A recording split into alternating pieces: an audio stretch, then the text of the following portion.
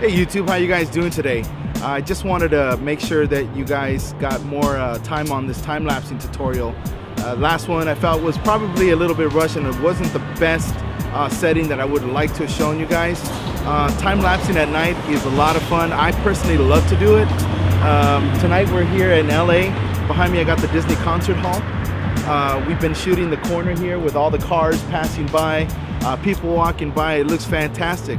I'm going to put up right now on the screen some of the shots that I've been taking while I've been here. The last time we used a Canon 40D, this time we're using a Canon 7D. If you guys have 7Ds and 5Ds, both those cameras perform very well in low light settings. 5D more because it is a full frame sensor, so it will perform a lot better in the low light setting. But at 100 ISO, doesn't matter what camera you use, you won't get any grain. It's perfect. I am using a different time-lapsing remote than we used the last time. We did show you guys a cheap alternative to the Canon. It is a Canon TC80N3. I'll put it in the description bar below so you guys can check it out. The other one that we used was a Shoot. It's a generic time-lapse remote, but it worked just as fine. This has a little more bells and whistles on it. Depending on how deep you are into time-lapsing, whether it's worth to buy this one or not. This one will cost you right around $140 to about $170.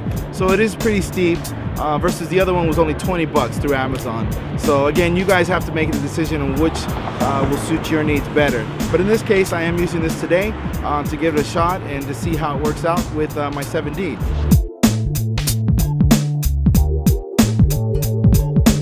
Okay guys, so here we've got our Canon TC80N3. I'm using my 7D and my Tokina 11 to 16 millimeter lens. Right now I've got my settings at 100 ISO. You want to keep your ISO down to the lowest possible, 100. I would suggest 100. Keep that noise down completely. Your image will be almost flawless. My shutter speed's at 5 seconds and my aperture is at 8. You could put it anywhere between 8 and 11. Just depends on what you guys are doing and what you like. If you need to go higher, then you be the judge of that. You can.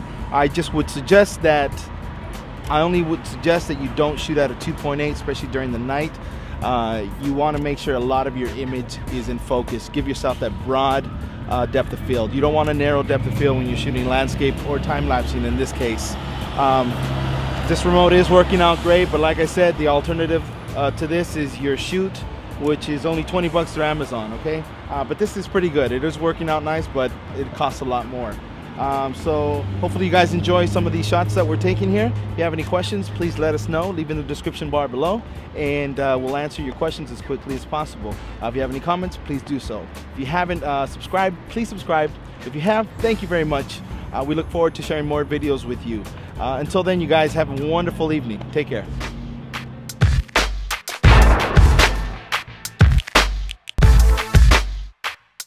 Okay.